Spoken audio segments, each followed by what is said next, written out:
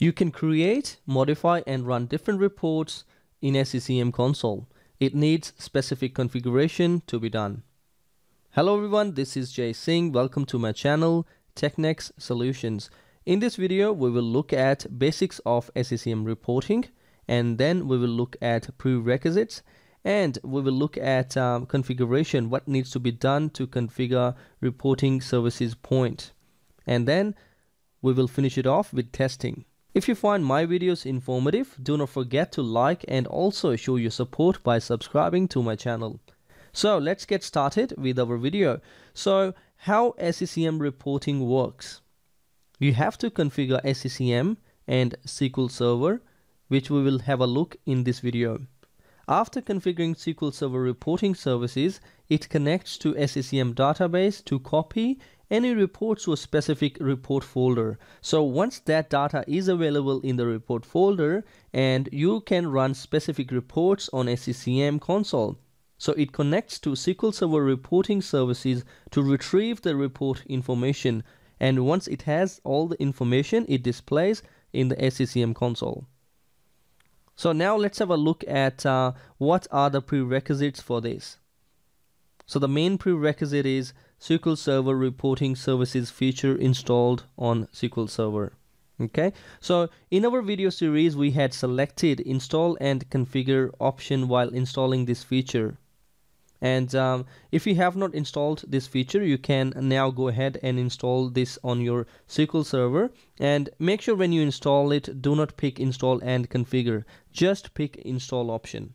Okay, so to install that, you can use the installation media of SQL Server, which you can download from Microsoft Download Center. However, in the latest versions, you might have to download a separate installation for reporting services. Alright, so before we start, I have logged on to TechNext-SEO1, and in the workspace you can see that I'm on assets and compliance, and I will change it over to monitoring, and in monitoring you'll see here reporting. So I will extend that, and then I will click on reports. So here you do not see anything. However, once we configure reporting services point, and then we will see some reports here. But of course, before we do that, we have to configure our SQL Server. So in the start menu, open your start menu, and in your Microsoft SQL Server, extend that, and you will find Reporting Services Configuration Manager or Report Server Configuration Manager.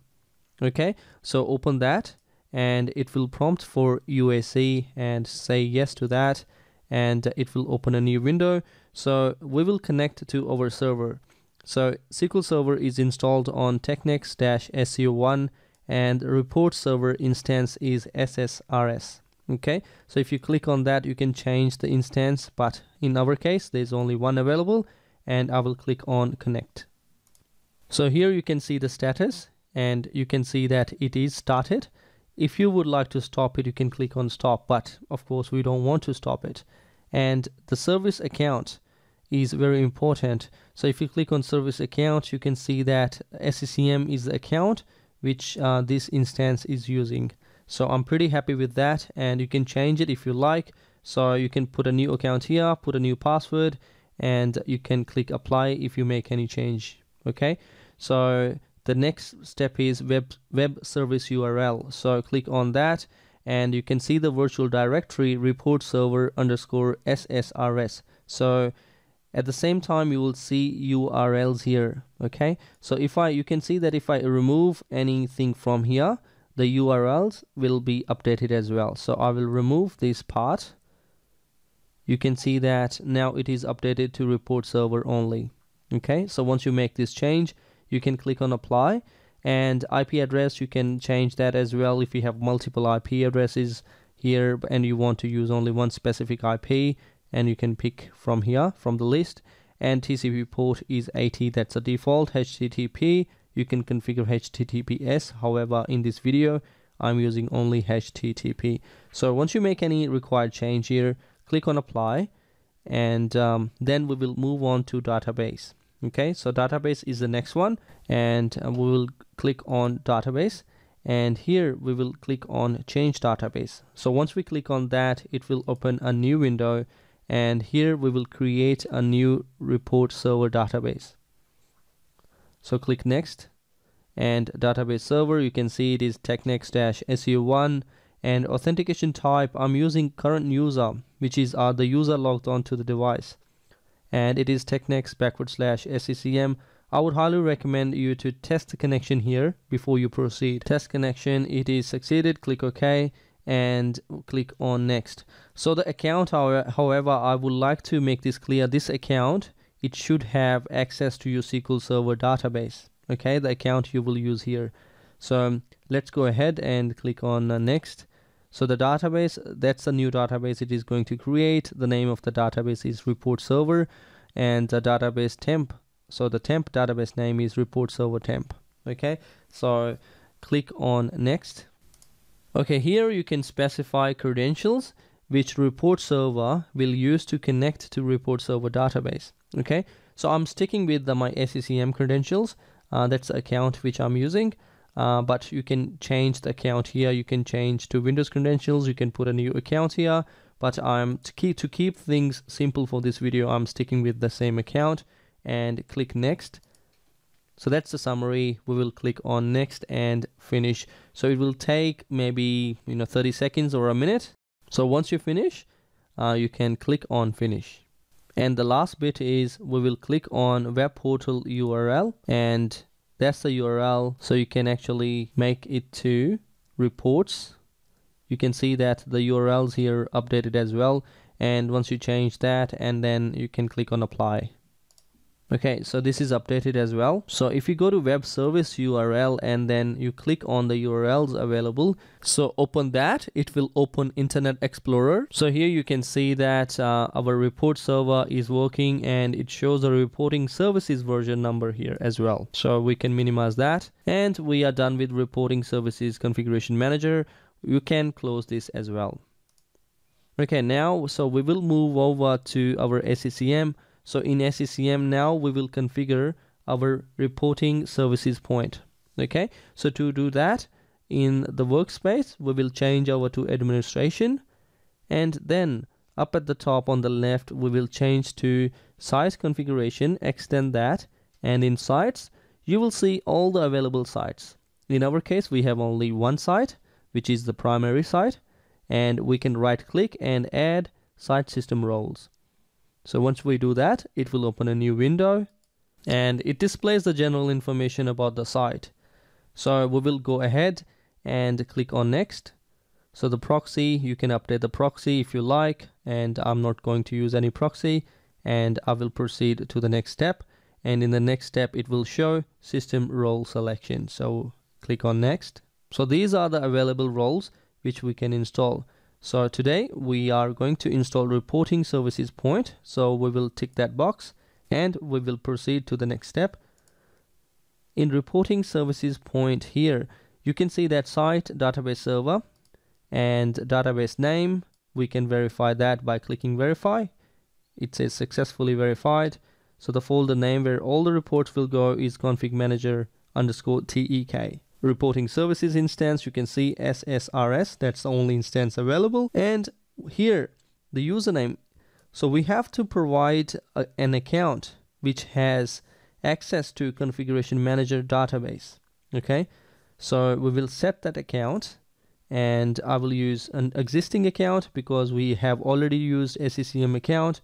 If I click on that, and it should display SCCM account in one of the options. However, if the account that you want to add is not available here, you can always click on new account, and you can write a username.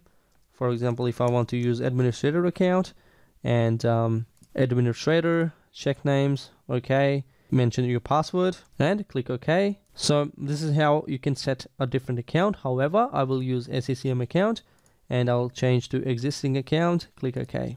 So that's the account I will use. So click on next. It will display the summary, and on the next window display the progress, and once it finishes you will see this, and you can close that. Okay, so we can also check the progress of this. To do that, we can open the logs. So go to the system drive, and in here go to program files, and then Microsoft Configuration Manager, and inside we have all the logs. So open logs. So the logs that we will look for, SRS, we are interested in SRSP setup log and SRSP MSI log. However, we will look into SRSP setup log first. So open that and make sure you use CCM trace, which displays the information nice and tidy for us, and we can see that. So if you scroll down, you can see installation was successful, which means it has installed successfully on our site. However, if there's any error, you will see any error listed here. Let's close that. Okay, so once we do that, we will just close this, and we will go to monitoring, and then on reporting we should see some reports. It can take a while to list all the reports here. So you can see that it's returning list items, it's trying to retrieve the information. However, the information might not be available straight away, so you might have to give it some time, or you can actually close your SCCM console and reopen your console, and it might list some of the reports, maybe not all. So we have to give it a bit of time so that it can generate all the reports, and it will retrieve all the reports in SCCM console. So we will go to monitoring, and in reporting, under reports, now we can see that there's an option available to extend reports, and all the reports available by default, they will come here. So we will extend that. Now you can see only 3 reports here. However, I will give it more like 5 minutes maybe, and I will come back to it, and then we will see it will list all the available reports here. And also, while we're waiting for the reports to be generated and populated, and on the link here that we have used before, our report server link, if I refresh this, you will see all the different folders which are coming up here. Okay, so here's the configuration manager, the new one, _TEK. I will open that, and you can see that it has actually generated all these reports. And on the left hand side, we will see a couple of folders. And let's just close our SCCM console and reopen the console, and we will go to monitoring, and then on reporting and reports. It's loading, and we can see a lot of reports now. Okay, so that's all for this video, and if you feel like this video is informative for you, give it a thumbs up, and also show your support so that I can create more quality content for you by subscribing my channel. Thanks for watching this video. I will see you in the next video.